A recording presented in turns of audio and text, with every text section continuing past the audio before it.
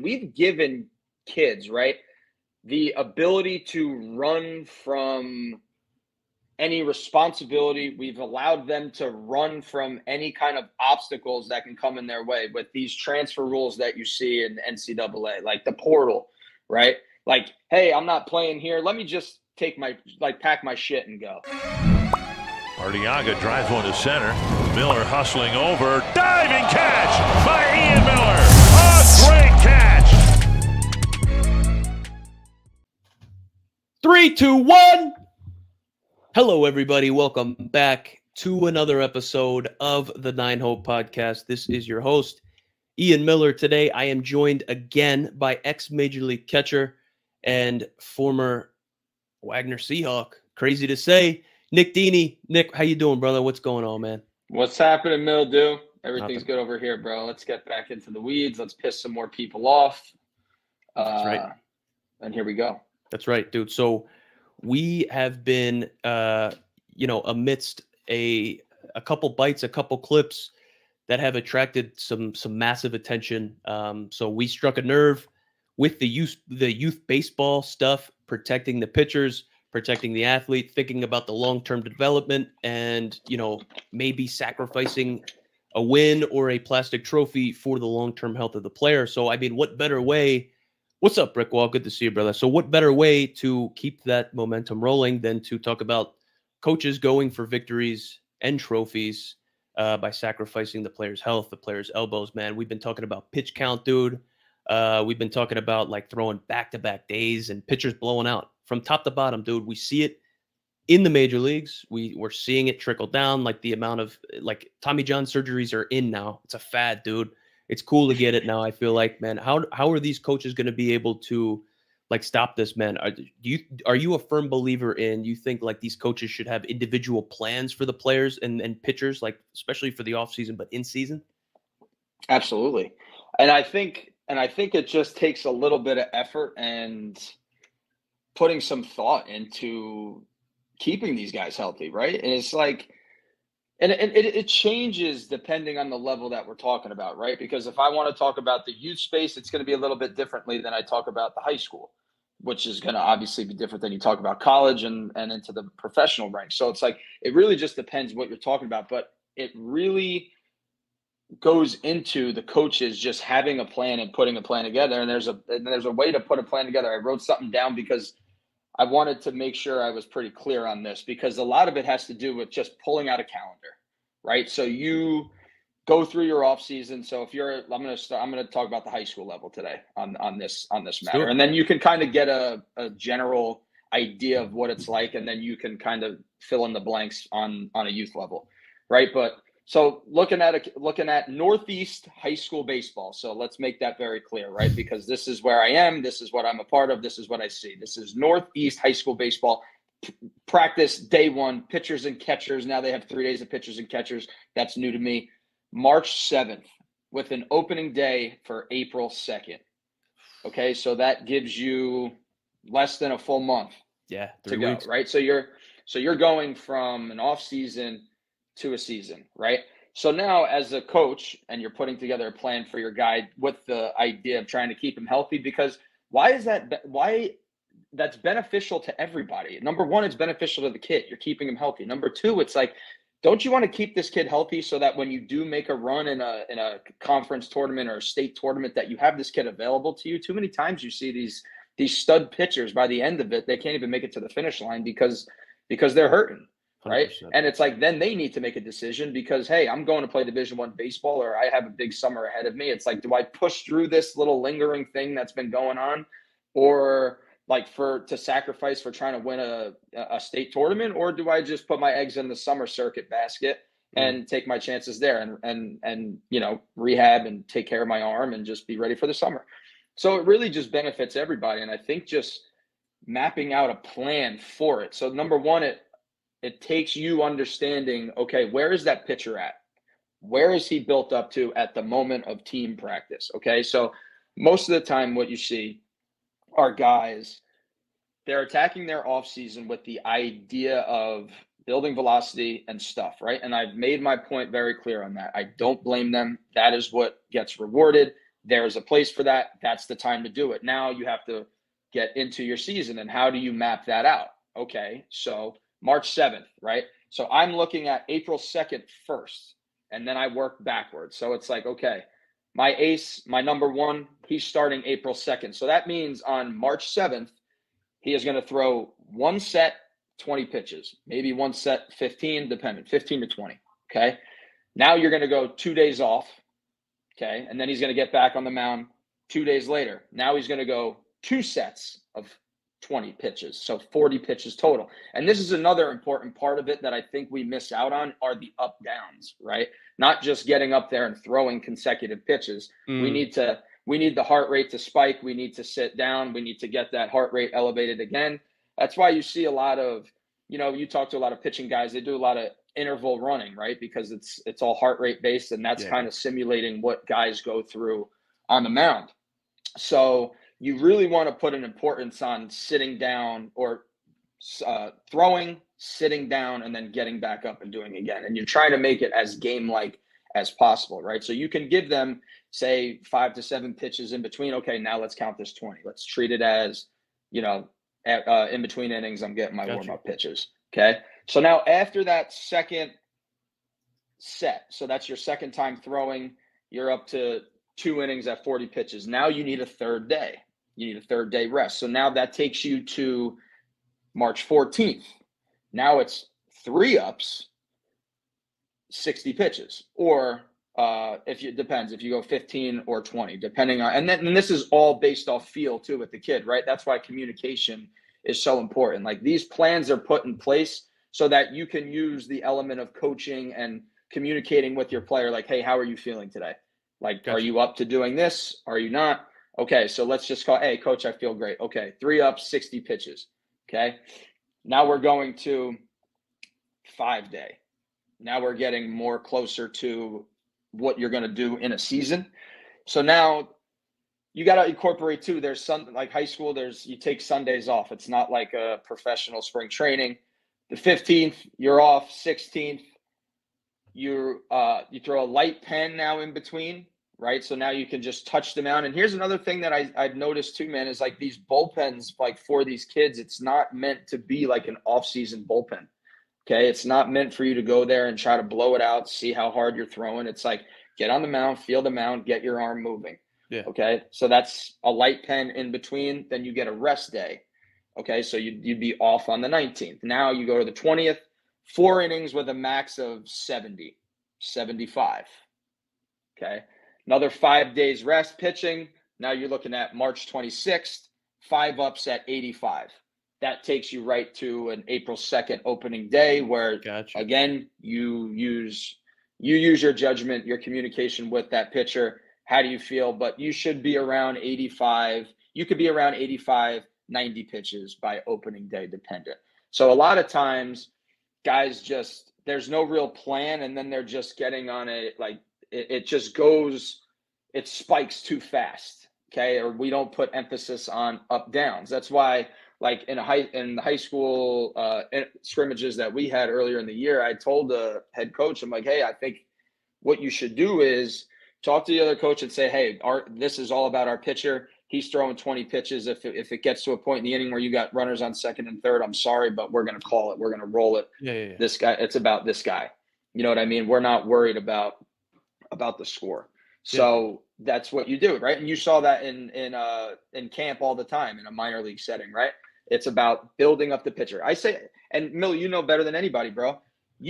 What do you think you needed from a spring training standpoint? How many weeks did you need to be in Arizona before you were ready to go to an affiliate and be like, all right, let's go? I mean, how many at bats you need? How many at bats? I mean,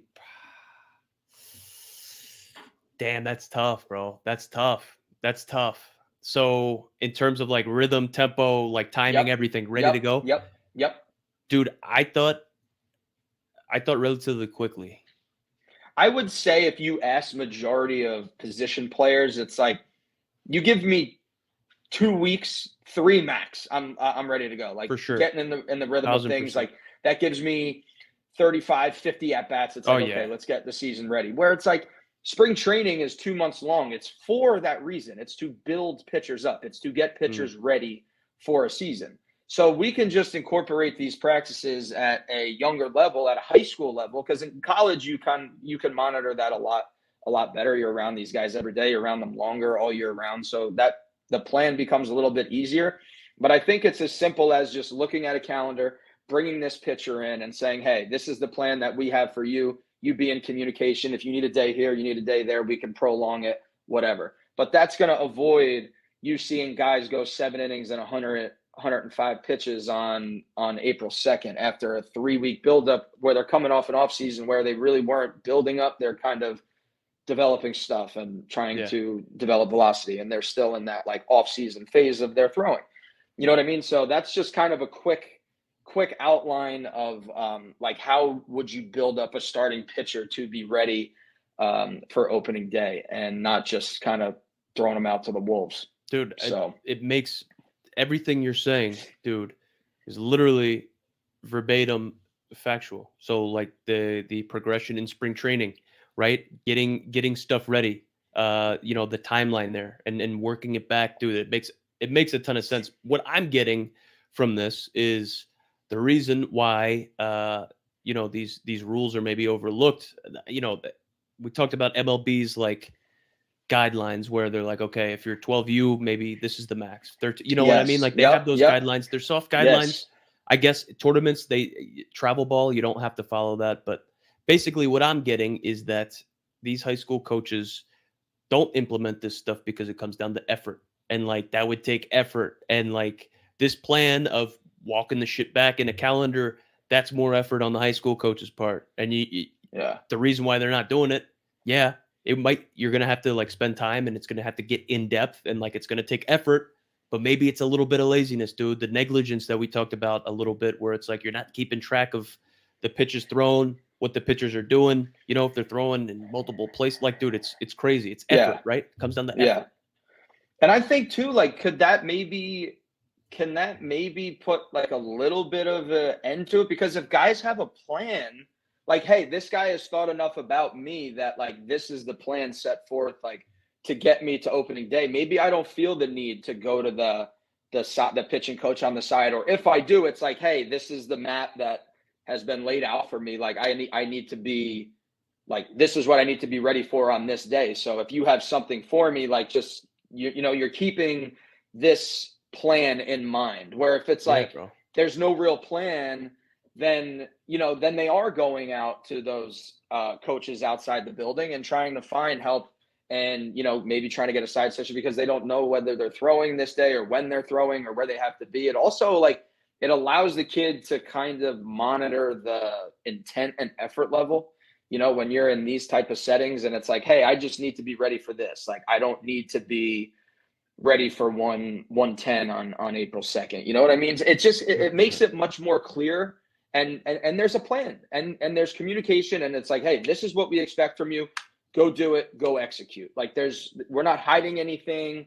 It's clear cut and dry. This is where you got to be and let's get there. And then, you know what? And here's another thing too, bro. And I was thinking about this because I spend time and I read the comments because I like to get people's opinions. I love conversation. I really do. I don't sit here claiming to know everything. You know what I mean? I think I've seen enough baseball. I've been around enough baseball. I've seen both sides of baseball being a catcher that I kind of have an understanding of this particular subject. But I just feel I just lost my train of thought, dude. You're good. I've seen a lot of baseball. Seen a lot of baseball. Like I've seen a lot of baseball. You've seen a lot.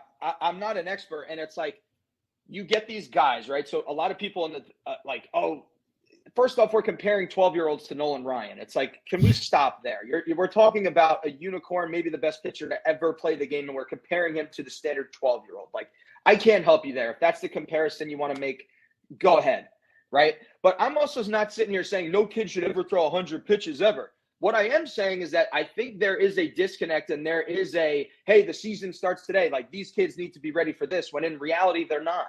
And that's what's putting them at risk of injury. Right? Where it's like, hey, if I have a junior or senior and it's in May and we did a proper build up and this feels good and the circumstance dictates, you know what? How am I pulling this senior in the state championship when he's got 3 outs to go and he's at 98 pitches because I'm scared he's going to go over 100? It's like, no, dude, you got the ball. Go get it. You want it? You got it. You feel good? Go get it. You know what I mean? But, like, trying to get that out of somebody on April 2nd for a pointless, meaningless freaking high school game, it's like, you know, like there is like a judgment to it. But I think if you take the right steps to make sure that they get there the right way, now you're setting them up to be healthy for the later stretch in the year. And then you can make those decisions in these games that are really important. You know what I mean? Because I think it's really hard, like as a competitor, where it's like, if your coach goes to you, it's like, hey, dude, you're at 100 pitches. You need 3 outs. You're done. And he's like, fuck out of here. I'm done. And that's 100%. The kind of guy I'd want, right? Yeah. Like, get the fuck out of here. This is my game. This is my ball. And it's like, you all right? Go ahead. And I can feel comfortable enough as a coach. You know what? I did the right thing up until this point. How am I taking this away from this kid? No, you're right. This is your game. You've earned it. This is your ball. Go get your 3 outs. I love that. Go win us the state championship. You know what I mean? So it's just really about mapping out the marathon that is to come with that is the season. You know what I mean? And it's a little less, obviously, with a high school season. You're playing 28 games, but there is still there's a component to it to try to keep these guys healthy and prolong their careers. And that's all this is about. It's about trying to understand what's important and you know, give kids every opportunity to go and play at that level. And I saw a lot of comments too, bro. It's like, you know, what percentage of a little league team, Mill, do you think if you asked, hey, what's your goal? And then they'd say, I want to play in the major leagues. What percentage of a team? A little league team? Dude, it's got to be high, bro. It's got to be high. It's got to be high. Right? There's 10 kids. I would say at least 8 of them are saying, I want to play in the major league. So it's like, okay, like the innocence of them to not realize how fucking hard that is to do. But you know what? I'm not going to risk you not being able to do that for a freaking meaningless game. You know what I'm saying? Bro. So it's like, I don't get the thoughts on some of these comments, and it's like it's comical to see, and it's, you know, I get it, bro. Give every opportunity to get where he wants to get. 100%. So it comes down to, man, it's might be the laziness of the coach. It takes effort, but like we're calling that type of coach out, holding them accountable. I wanted to flip it around and I wanted to talk about maybe holding like your players accountable. So you are in the high school space, you are helping out. Man, you are doing stuff outside of school ball as well. Like you're giving catching lessons, hitting lessons, all this stuff. Like you are giving back to the next generation. What do you see when it comes to like players acting out? What do you see when players aren't doing things the right way? How would you go about holding these players accountable? Now, dude, nowadays it's like, we got guys on, you know, red and black teams showing up with bright pink neon, you know, arm sleeves and cleats and acting out and pimping stuff. And they got, dude, they're just not listening. Like they're not playing the game the right way, dude. They're disrespecting it. They're disrespecting their teammates, their coaches, their superiors, the umpires, the officials. Dude, like, how would you say where we're at today in the game of baseball, whether it's in high school, middle school, like youth baseball, like how are you holding players accountable when they're acting out or shit is not going the right way? So there's a lot to unpack there, and I think this is a great conversation that I think I could talk about for forever, right? So let me start first with how we've set up kids to feel like there's no accountability. We've given kids, right, the ability to run from any responsibility. We've allowed them to run from any kind of obstacles that can come in their way with these transfer rules that you see in NCAA, like the portal, right? Like, hey, I'm not playing here. Let me just pack my shit and go. 100%. Like, I'm just going to go to a new school. I'm going to transfer high schools. Like, there's no, like, now the rules are like at a high school level in New Jersey. It's like, you used to have to sit for 30 days. Now you get a transfer without having to sit. Really? Like yeah, bro, they don't have to sit. Their first transfer, you don't have to sit for 30 days. You can step right in and go. So it's like we've created this environment where we've allowed kids to just like any sort of adversity that they need to face. It's just like, you know what? I'm not going to face the adversity. I'm just going to go somewhere where it's a little bit easier on me. I'm going to play and everything is good, right? So we've like systematically have created that's a terrible message to send, in my opinion. Like, it used to be, You know what I mean? Like, if you weren't playing well, get better. If your coach didn't like you, do things to change that narrative. Like, you had to earn things. You couldn't, like, dude, I grew up on the premise, man. It was like my dad supported me in anything I did. No, the only thing he ever said was, if you start something, you will not quit it. Right? If you want to, like, look at it after you fulfilled your commitment to that team, if you decide you don't want to do it next year, that's fine. But when you sign up for something and you say, this is where I'm going to be, you're not quitting. Yeah, same. And that was huge. Like, because it's like, you know what? I learned how to deal with shit that maybe I thought was unfair, or maybe it, like, reality smacked me in the face and it's like, you're not that good. Like, get better, find ways to get better.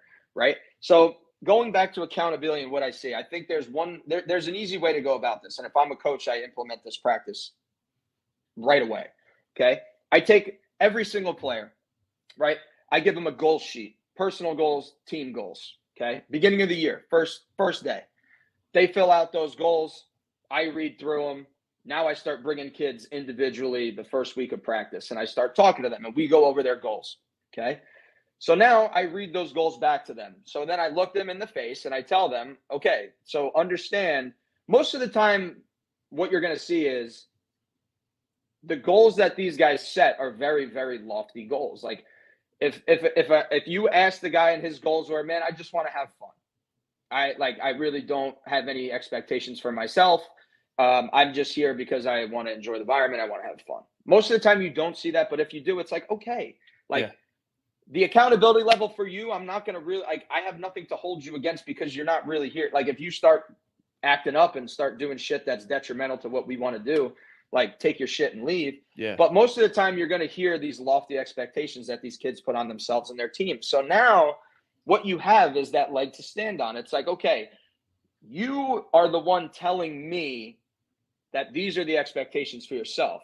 So now when you don't run out that ball that you're 0 for 2 and you pop something up to third base and you don't run it out, and you're telling me I want to be a state champion, I want to be an all-star, I want to be an all-state player, now I have something to turn to. It's like, you are allowing me to hold you accountable because as a coach, I didn't put these expectations on you. These are on yourself. And when you don't meet those requirements of what it takes to be that guy, now I'm allowed to get in your ass and you can't say shit about it because who am I going to be as a coach to not help you and guide you try to reach those goals, right? You put those expectations on yourself. Now you open yourself up to accountability. I would also take my best player in every year and I tell him, listen, there's going to be some point this year I'm going to get in your ass. Even if it was behind closed doors, I'm going to get in your fucking ass. And that's just to let everyone else know that if I can get in your ass, I'm going to get in everyone else's ass. But those are some, like, little things that you can do. But I think the goal thing is it's a good practice because a lot of times kids, they get a little sensitive to coaching. You know what I mean? That's just the reality of it. And that's where we are in today. In like today, that's just where we are. Kids are sensitive and their feelings get hurt very easily. So you have to, and clip it so that everyone can say, oh, you're a softie, woke, whatever the hell they want to say. It's like, no, I just understand what the hell is going on. You see Bill Belichick, the best coach of all time, maybe in any fucking sport, not have a job. Why do you think he doesn't have a job? Why do you think you see him now? He's on Pat McAfee. He's doing the Tom Brady roast. He's doing all these public things to what? Change the image. Oh, I do have a personality. I can relate to the players. I can do this. You think he wants to do that shit? Nah. We've known this. We've seen how this guy is for 20 years, and all of a sudden he wants to do this stuff that he doesn't have a job. No, he realizes it's a different way now. It's just like it's a different way that kids, you can get the best out of kids. And like being that hardo, it's not the way because we've allowed kids to just pack their shit and leave and go somewhere else with no penalty. So it's like it's a situation where you have to really monitor, you know what I mean? And you have to do it in the right way if you want to get the most out of your kids.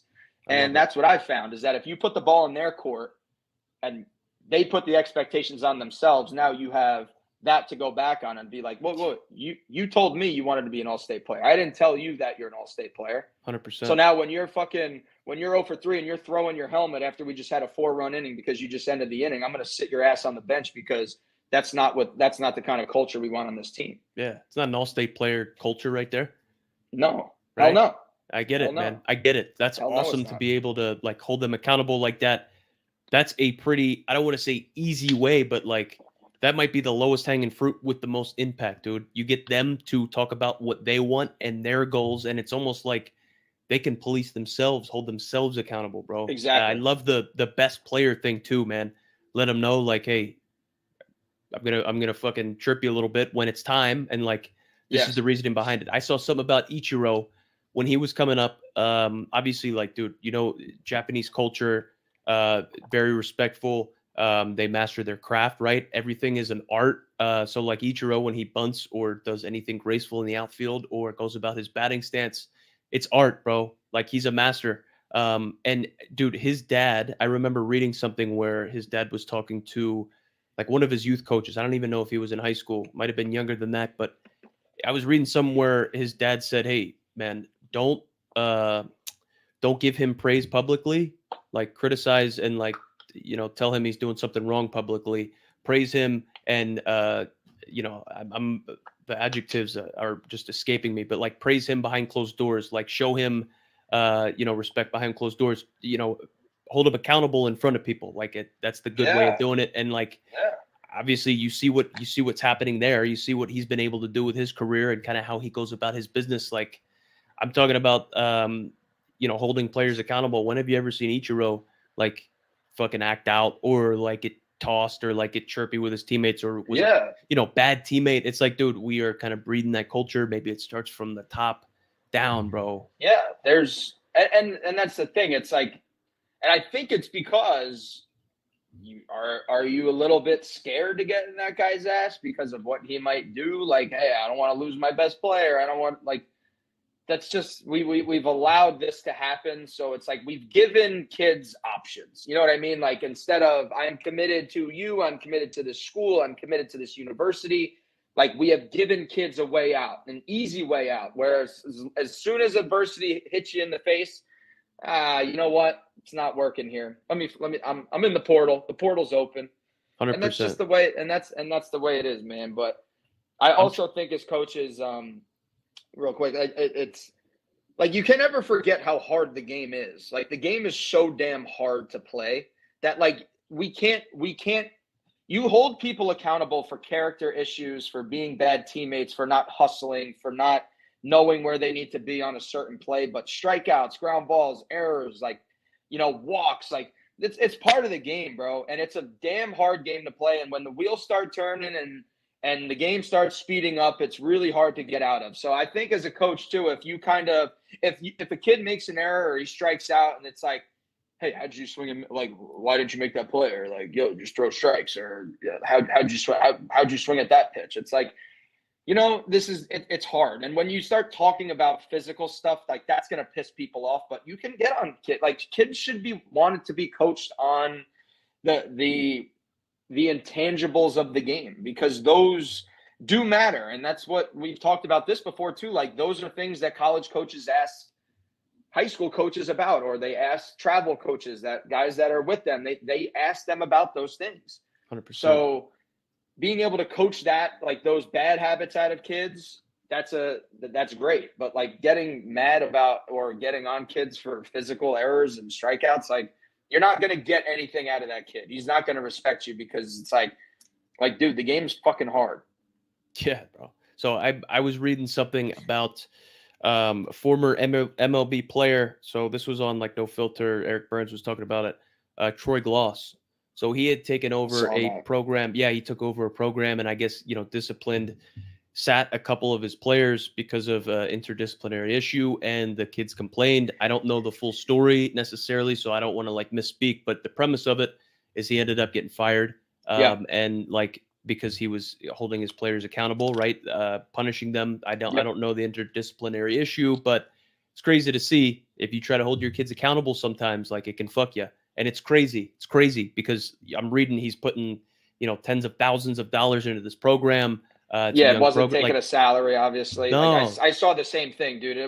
It really speaks to what's going on. And then we have the same old heads in the chat or in the comments section talking about, oh yeah, kids don't know the game. Well, you know what? Kids don't want to be coached the game. If you try to coach them or discipline them in any way. Like, this is what happens. You're talking about did he win an MVP, Troy Glass? I'm not sure, dude. Was he a world? I think he won a World Series with Anaheim in 2000. Okay. Yeah, it was legit. He's got legit credentials. 2002, right? Where it's like, yo, what? Yeah. How, as a parent, how do you not want that guy directly involved with your kid and like trying to help your kid get to the next level? The guy's seen everything you can see in the game. He's forgotten more than any of those people know about baseball, and you want that guy out of your program because that's what I'm saying. He's trying to help your kid on things that matter, that will help him, not even in baseball, dude, beyond in life. You know what I mean? Like learning to be accountable and be responsible. And you know what, dude? Life hits you in the fucking mouth. Yeah. And then when you like your job as even more so as a coach, like, dude, you got to develop young men beyond baseball, turn into great husbands and great fathers and great members of the community and do the right thing. Like that's the kind of imprint you want to leave like on kids. Like it's not about a 25-game high school season, man. It's about everything else after that. Another thing I said to these kids, Mills, on day one was like, hey, boys, like you give me everything you got between these lines when you show up, and I will give you everything I can outside of them for as long as you live. And I truly mean that. You know what I mean? Like you come here, you work your ass off, you do the right thing, you're a good person. Hey, you need me to write you a job recommendation down the road? I got you. Give me a call. I will call anybody I can. I will help you in any way that I can. And that's, you know, like that's connecting with your players. That's connecting with those guys. And it's like, I'm fortunate enough to play the game for a long time, dude. So like I've seen things coaches done that I've hated that I was like, yo, I would never do that. And then I've taken things from coaches that I loved, and I'm like, I want to implement that because I think like that meant something to me, that worked for me. Like that really got me through.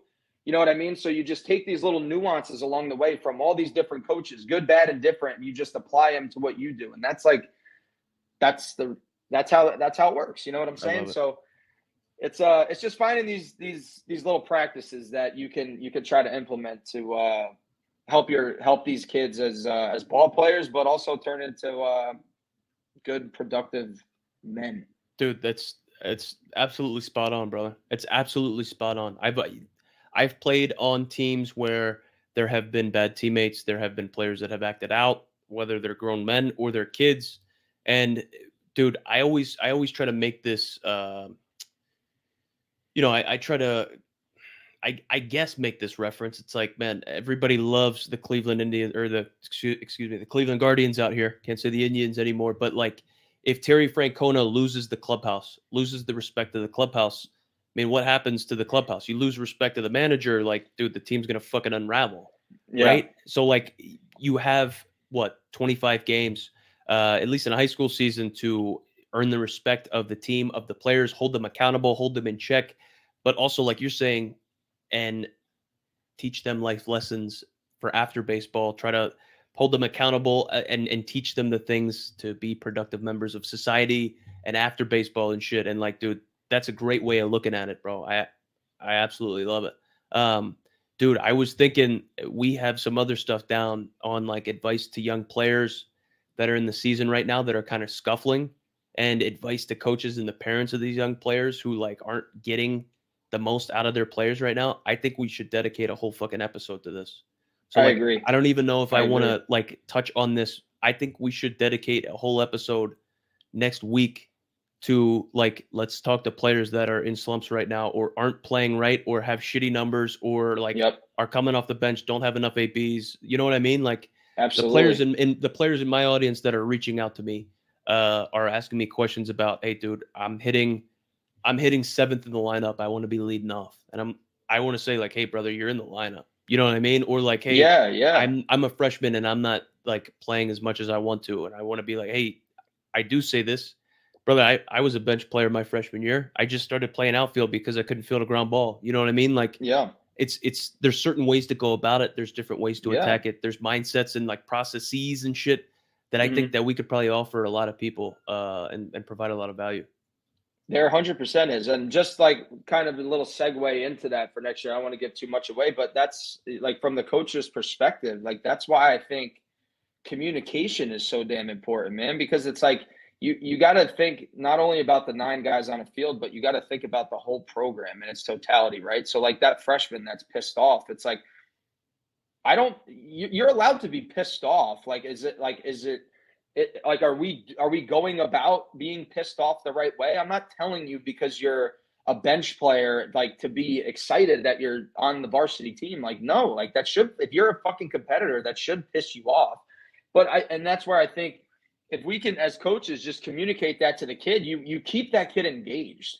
You know what I mean? Like, you keep him involved. It's like, hey, this is what I'm seeing. Like, you got to do this better. This is what this kid does better than you. This is why you're not playing. Like, now if I go see you put a week of practice together and you're making adjustments that I'm giving you and I see tangible evidence that that's sticking, now maybe we revisit that. Maybe I can work my way into a lineup. You know what I'm saying? So it's like communication is also important. Not just burying a kid on the bench and saying, man, I have no use for this guy right now, because you might need him down the road and you might need him in 2 years. But guess what? In 2 years, he might hate your fucking guts and not want to play for you because of how you treated him as a freshman. You know what I mean? So it's 100%. Just like communicating with these kids and understanding, like being it with them. Don't look at yourself like you are the superior, you are the manager, like you are the guy in charge. But at the end of the day, these guys want the best out of your player, man. You said it. They have to respect you. They got to want to play for you. The best I've ever played as a player was when I had a manager that held me accountable, but I also knew would fucking do anything for me. I wanted to give everything I had to that guy, not even to myself, but for that guy. And it was the best year I ever had in my professional career. Love it. And I, just looking at that, it's like, makes a lot of sense. Dude, you know what I mean? It's synonymous with each other. Like, it goes hand in hand. If I'm willing to play and die for you, I can get in there an extra inch, right? Like, I could reach in there deeper. I don't know. It's like easier. It's fucking 108 degrees in August and it's humid, and like your feet are dragging, dude. You were just caught a doubleheader yesterday, 14 innings, right? You're tired and like.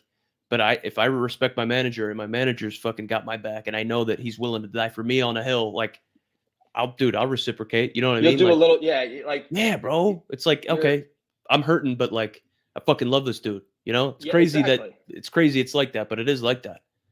Well, yeah, it's like in any walk of life, right? You hate your boss. You get looked over for promotions all the time. Like, you're not getting like that.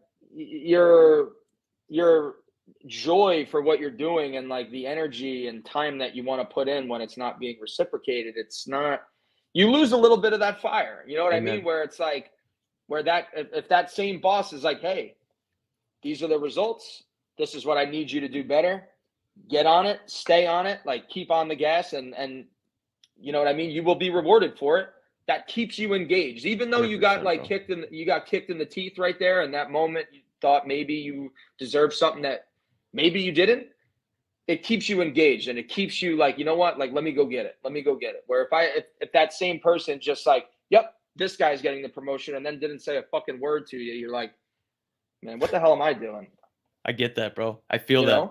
Dude, I love that. So let's plan then on, man, if you're around, next Wednesday at 1:30 p.m. Eastern again, let's plan on locking something in to talk about what to do right now if your season is underway, if you're mid-season, if it's winding down, whatever it is, and you're not where you want to be, if you're slumping, if you're scuffling, if the results aren't there, dude. Let's plan on just talking to them and giving them some actionable advice, some ideas, what's worked for us, and then maybe we'll spend the other half of the episode talking to the coaches that might need ideas or things to implement to like bring those players back in. You know what I mean? Absolutely. I'd love to, dude. I'm sure we could have a action-packed episode for that one, dude. I want to plan on doing that, dedicating a whole episode to it, dude. So let's do it. Let's do it, baby. Let's run it back next Wednesday at 1:30. Deans, I appreciate you and your time, brother. I appreciate you coming on here and educating me again on the youth baseball stuff, because I'm a little far removed from it, dude. So like, I'm getting my info from you, and dude, the way that you're talking about it is the same way that the coaches out here are talking about it. And like, it's matching up. I love everything you're talking about, brother. I appreciate you educating me and the audience on it, dude. And we'll be back here next week. Appreciate you, brother. Always a pleasure. Yeah, likewise, man. We'll see everybody here. Brick Wall, appreciate you being here again. We will catch you guys next week, 1:30. Take care, everybody.